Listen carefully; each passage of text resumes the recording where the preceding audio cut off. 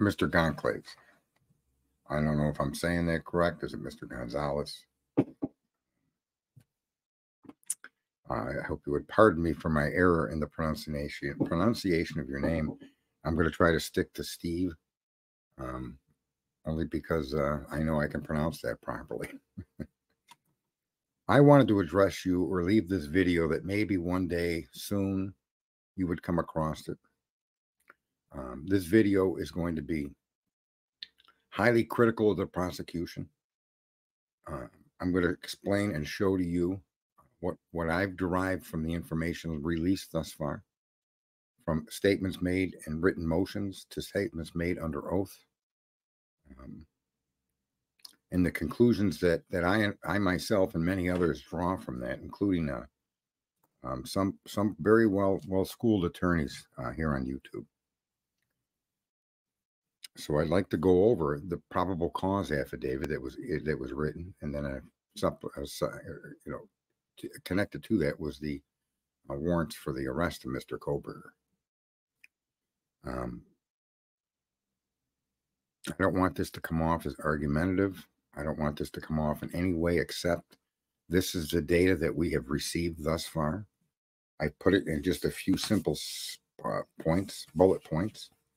I will elaborate to some extent on them, but I'm going to try to keep this as brief as possible because your pain is something I cannot comprehend. And I don't think hearing what I'm going to share with you is going to make you feel any better. However, I think this perspective is valid. And I think it's valid in as much as it can be verified. That's one. And the validity also comes from other people that have paid extremely close attention to the case that they refer to as the Idaho4. And so let me start with the first. And this is going to address the PCA and these points that were used to get the warrants against Mr. Koberger. I do not know, I cannot say, and I will not talk about his guilt or innocence in any way, shape, or form. That's not for me to decide. So the points that I'm going to share with you are going to be based on factually verifiable information that you yourself can find. So let's start with the original statement that Mr. Koberger turned off his phone. And let's be clear about this. Nobody knows if he turned off his phone. Nobody saw that. Nobody witnessed it. There's no way to verify that. Additionally, in the PCA, it makes room for that. It says he could have put it in airplane mode. It says it could have disconnected from the network. Okay? Those are important exculpatory statements. And because there is no way to show he physically turned that phone off, nobody can stand up and say that happened unless Brian Koberger says he did. Then that particular statement in the PCA is a theory. There's no fact at all in there, and there's no way to verifiably produce a fact that he turned off his phone. Yet that was placed inside of a probable cause to arrest for multiple homicide. The officer that wrote that went on to tell us that his 13 years experience leads him to believe, or he has knowledge that 13 years experience, he knows that criminals will often turn their phones off to mask their location while committing a crime. And I can't argue that statement. I take that statement at the word of the officer because it's completely sensible. But let's back up now. Mr. Koberger has no history of a crime. He's not a criminal. He's a PhD student for criminology. Let's not forget who's been accused here. Not a prior criminal. Now, the argument that his teachings and the news media going after him, saying he went to school only for the purpose of learning how to commit this horrific crime, is an opinion. There's no evidence to support that he went to school for this particular purpose. And factually, his criminal history being nil, why would you apply a criminal's behavior to Mr. Koberger? So let's now move on to something else. We were told, and it was stated, that there were 12 prior trips of Mr. Koberger connecting to the area or to the cell tower that includes 1122 Queen Road. I'm going to refer to it as Queen Road because that is correctly what that address is. 1122 Queen Road, which is off of King Road. I know people call it King, but I'm going to stick with what I know are a fact. It's Queen Road. The 12 prior trips in a hearing over interviewing the public, interviewing potential jurors, those 12 trips were confirmed by both the prosecution, the judge, not to have been related to stalking at all. Not to be related to stalking at all.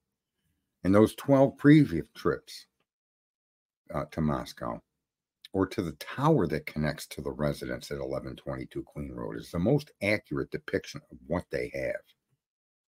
They have his cell phone connecting to a tower that spans miles, but that tower also services 1122 Queen Road. So somewhere in that vicinity, his phone came up.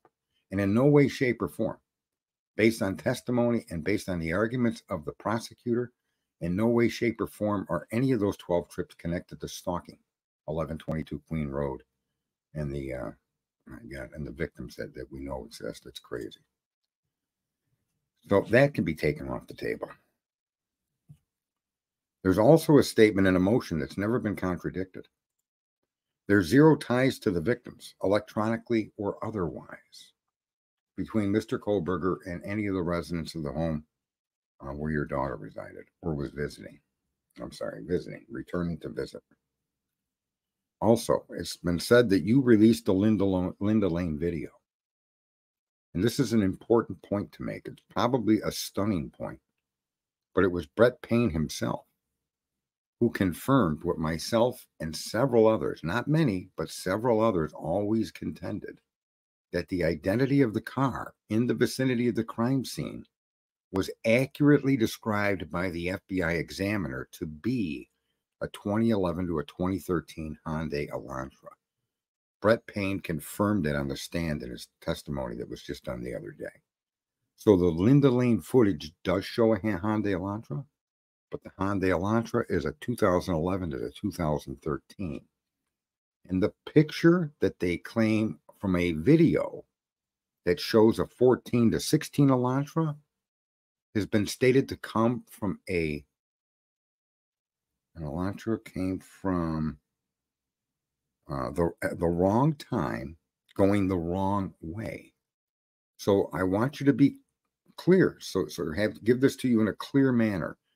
The home where this scene took place, anyway, I didn't want to refer to that because again, I am so respectful and your pain is unimaginable to me.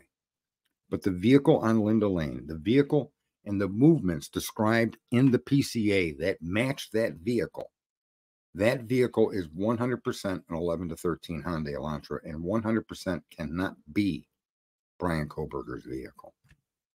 There was a gentleman out here, and I wish he would come back. His name is Get a Clue.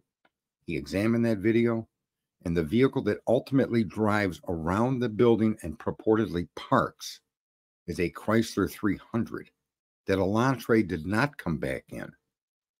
What you're seeing in the end of that video where a car comes up and goes around the building, that is a Chrysler 300, sir. That is not a Hyundai Elantra. It is not a 2011 Hyundai Elantra nor a 2014 to 2016 Elantra. It is in fact, and Get a Clue's video and analysis of this is unimpeachable.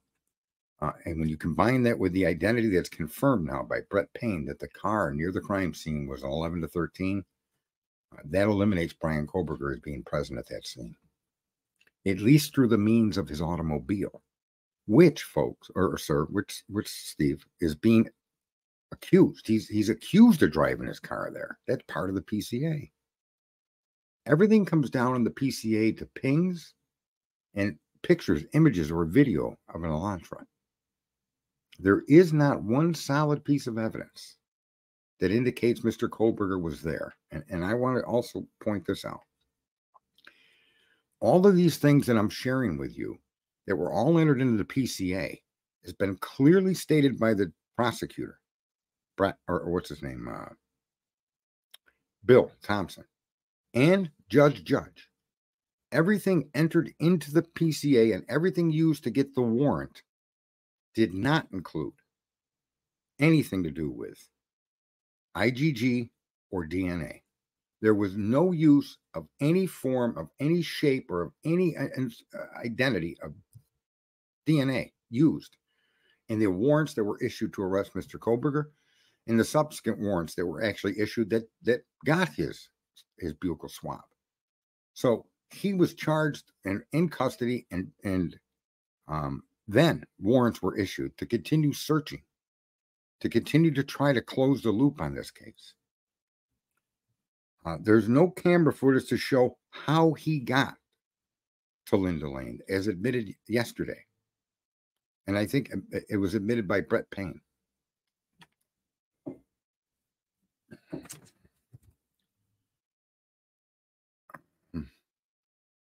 Also, during the course of this investigation, it's been told to us through motions through the defense and not been stopped and not even been objected to or even attempted to be countered, that they did a search of everything Brian had come in contact, where he lived, where he worked, what he drove, including the parents' home, and that they found nothing from the victims connected to Brian Kohlberger.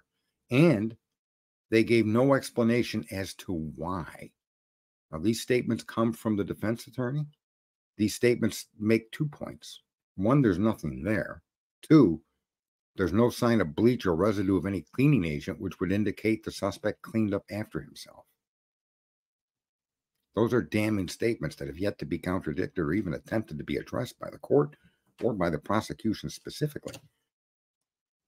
Additionally, and this is going to be hard, but I want you to follow me here. The only reason we're having the current hearings that we're all able to witness and watch is because the prosecution refuses to turn over discovery. And because they're refusing to turn over discovery, these hearings now, and these pointed questions, and these questions are very, very important. If everything in the PCA is eliminated and cannot be supported by fact, then you have to ask yourself, are the warrants issued from this accusatory instrument? Are those warrants legal? There's many, many more points that I can make. But when you dissect the PCA that was used, the probable cause affidavit, in the application of a warrant, and the subsequent issuing of these warrants, and the subsequent issue of many more warrants to investigate Mr. Kohlberger, the one question that I've always had through all of this is, why didn't they do that before they arrested him? Why didn't they do the investigation? Why didn't they question him? Why didn't they do the things that they claimed they did with 100 other people? Why did they not do that with Mr. Kohlberger? I find that to be irresponsible. I suspect that if you could show that there were, and let me be clear, I want to say this too, because I'm very offended by the prosecution, in as much as they had to have always known that those 12 previous trips had no connection to that home or the victims. They had to have known that. And I the minute they said he drove in similar areas 12 previous times, I knew right away that meant he was nowhere near Queen Road. He took 12 similar trips into Moscow from June until November. How come those similar trips? How come the statement was he took 12 similar trips and put him in the vicinity of the murder scene or crime scene? Sorry for that word. Why isn't that in there? And that's because the prosecution always knew that was part of a PCA, that was part of the accusation, but it became unverifiable to support the suggestion or the inference that Mr. Kohlberger was stalking. Yes, he made those trips. And yes, the prosecution always knew that they couldn't close the loop on showing him as a stalker. They always knew that. They always knew their pings were in question, and they always knew they had no single solid piece of evidence in the application of that warrant that made it likely Mr. Kohlberger did this act. Nothing. There was not a single fact of evidence offered when they applied for that warrant to arrest him. Nothing. Everything they offered was supposition, theory, ideas, coulda, woulda, shoulda. And I'm sorry. I'm sorry for the loss of your daughter, but I'm sorry for what appears to be the loss of justice. How could the warrant have been issued with no investigation, with your experience as criminals turn off their phones, with your statement he turned off his phone, could have been turned off, it could have lost the network connection, it could have went in airplane mode. For all we know, the battery died. We don't know. And we're never probably going to know why his phone was off. And the fact that some guy's phone is off shouldn't be an issue for anybody. The fact that he drove to that area 12 separate occasions, even on the night of the crime. But none of those occasions, based on their own statements, similar trips, based on what we heard in the testimony over these last few events, it wasn't Kohlberger. He didn't go to that property. He didn't go near that property 12 separate times. He didn't have any connection to the victims on any electronic means or otherwise. They knew these things or had to know them relatively quickly. They then also came across there was no biological samples in any place Kohlberger could ever have been. The likelihood of that is just mind-boggling. The impossibility of that just seems stunning to me. How could that be? If this gentleman did what he's accused of. The camera footages. Linda Lane confirmed to be an 11 to 13. I never look at when someone's a professional in their field, Steve, I never will question what you're telling me. I will go after I hear what you're saying and look into it. Obviously, you trust but verify. And that's how I deal with facts. You trust what's being said, and then you look to verify. And in this particular situation, everything that was put in the PCA has become fully unverifiable. That's a stunning revelation. Stunning. My fear was always this, that Mr. Kohlberger committed these crimes, but not in accordance with the accusations. Not in accordance with the information they provided to get warrants against him. I have always said that the PCA is an exculpatory document for the defendant.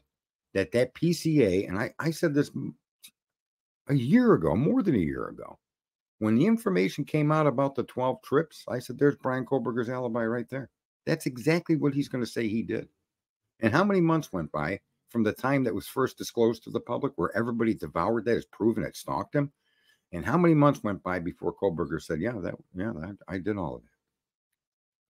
And I'm telling you, Steve, the prosecution knows what I'm sharing with you. And if you pay very close attention to what Ann is looking for, she's not doing this to delay prosecution. She's not doing this because she wants to make some kind of plea deal with this guy. She's doing this because the evidence submitted to not only, let's be smart here, not only the arrest warrant and the subsequent investigative warrants is not just faulty, it's untrue. Untrue because it cannot be verified. And that information was then taken to avoid a preliminary hearing. The preliminary hearing is the step in the process of a criminal proceeding to where the government can be questioned. Just be aware, a preliminary hearing is to question what the government is alleging in the documents they used to arrest you. And Bill ran around that with an indictment using, let's be fair, using all the information that I've just shown you, they cannot verify. And if it is verified, it contradicts the narrative. He stalked them electronically. He was on this social media site. Not true. How many times were we told his car was going to be a petri dish? Not true. And I feel horrible to even be sharing this stuff with you. But I feel compelled that somebody needs to lay this out and make key crucial points that can be verified. And the prosecution needs to stand up, and they need to either show Mr. Kohlberger is unequivocally the man that committed this horrific crime against your daughter and her friends, and friends of yours and your family. or the prosecution needs to get off the pot. Shit or get off the pot. Because he sits there like he's a bump on a log as Brett Payne tries to make sense of what he did. Apparently, he didn't do much. Apparently, there was no organization. Brett Payne is telling a defense attorney that the evidence she seeks is probably in the evidence room and he needs to go talk to that clerk. Well, could you imagine how our justice system would fare if defense attorneys had access to the evidence room? What kind of a cop is Brett Payne? What kind of a prosecutor is Bill Taylor? Or Thompson? Bill Thompson, I'm sorry. These things should have been confirmed in stone before you did anything with any kind of legal action against any American. Period. End of story. And that probable cause affidavit is almost a bad, it's a bad narrative. It's an unverifiable narrative. So if an 11 to 13 was what was in that area, how did they say Brian Kohlberger parked his car and drove off at a high rate of speed? How did they say Brian Kohlberger went around that building? How do they make this allegation when they already knew the car that was identified by the FBI agent was 11 to 13? And why is it the specific data, the specific video that Ann is asking for is specifically focused on that car? They did not give her the video that was used to conclude it was an 11 to 13 Hyundai Elantra. You see, that's what I mean. She's not asking for moon dust. She's not asking to count the rings on Saturn. She's saying, okay, you identified an 11 to 13 Hyundai Elantra in the vicinity of the crime scene. Show me that video. It's highly exculpatory for my client. She should have that video.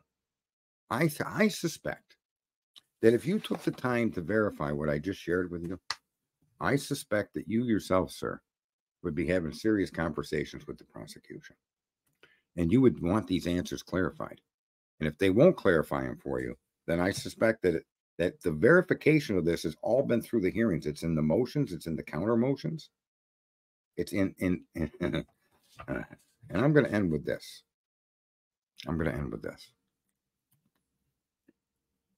Everything Ann Taylor is seeking, the defendant is entitled to because it was part of the investigative process that resulted in allegations that charged him with 4 homicides and felony burglary.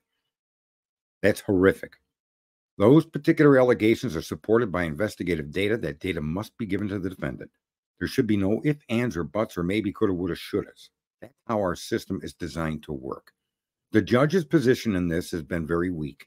The judge, whether he even knows it or not, his position is to protect the citizens from government overreach. That's the primary function of a judge. He weighs the laws, he weighs the information, and he makes decisions.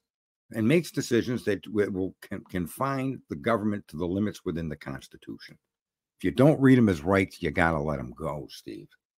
But if you, in fact, do read them as rights, and all your investigative data that you've collected, that you used to get warrants and subpoenas, all of that is unverifiable. It can't be proven. Then you're walking down a path of oblivion. You have a case in front of you that it doesn't even, I suspect, that this will never make it to trial. There's just, to me, it makes no sense. You can't show me he turned off his phone. You can't show me he drove over to that house. You can't show me that he was at that house. But what you can show me is a different car was there. But you're alleging it was him in his car. And yet you had a video this whole time of the 11 to 13 Hyundai. You absolutely knew that that wasn't Kohlberger's car. And the car that goes around the building after the Elantra leaves is absolutely a Chrysler 300. It cannot be an Elantra.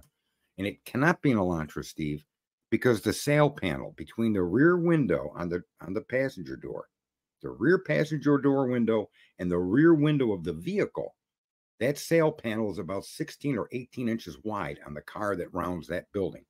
And on an Elantra, it would be lucky to be 3 inches. The separation between the rear driver's side door window and the utmost rear window of the vehicle is roughly 3 inches apart on an Elantra.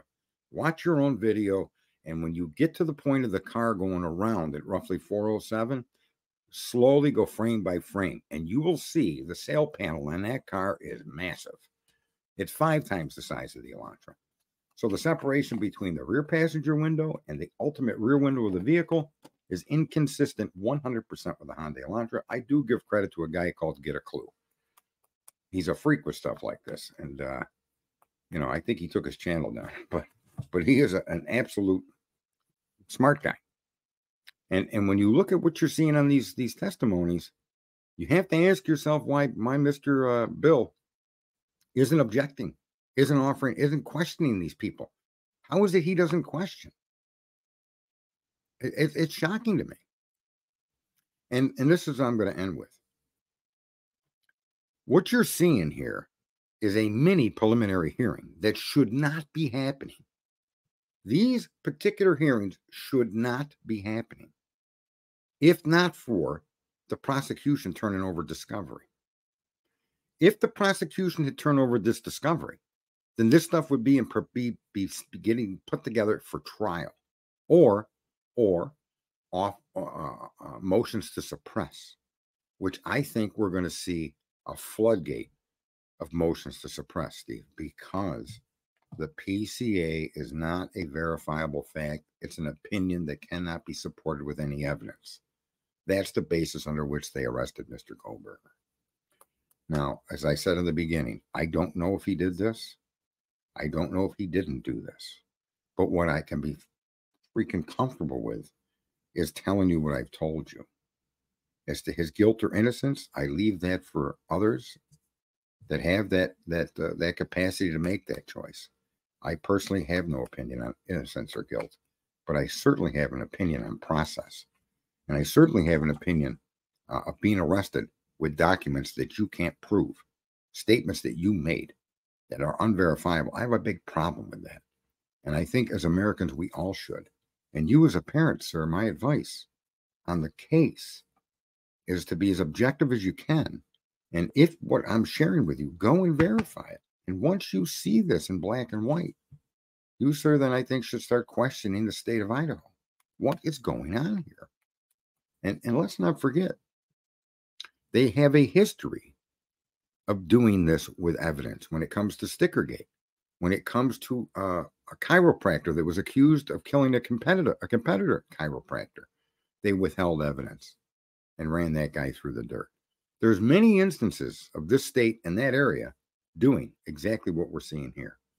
They make accusations, and these accusations become either unverifiable or provably wrong, and they withhold that evidence from the defense. This wouldn't be the first time. It doesn't mean that the other times mean that those other times don't define what I'm pointing to you. What I'm pointing out is definable in and of itself. But what I want to point out is that they do have a history of that, right? But that doesn't mean that history includes every case. It doesn't even mean that past history includes this case. In other words, I'm not just saying this because I know they did it before. I give them the benefit of the doubt like anybody else. This is a new case, a new crime, a new accusation, new documents. However, based on what we're seeing factually, this has a lot of reflections of previous work done by that particular state. Listen, I wish you and your family as much goodwill and love, all the compassion that I could possibly muster. I have a 24-year-old daughter. She did get through college, and I don't even know. I don't even know how I could deal with this. I don't think I could. But I think it's only fair that you be addressed directly with this information, and that now that you have it from me, feel free to reach out if you want. If not, that's fine. I'm not looking for fame. None of my streams have anything to do with making money. As a matter of fact, my streams you'll find on an unusually named network called Your Ass Hurts News Network. My co-host Cletus, and we deal with the chaos that we see on the internet. We're constantly going after the viewers that follow these providers that tell these grandiose stories or misinformation. And so I have a stream based on that.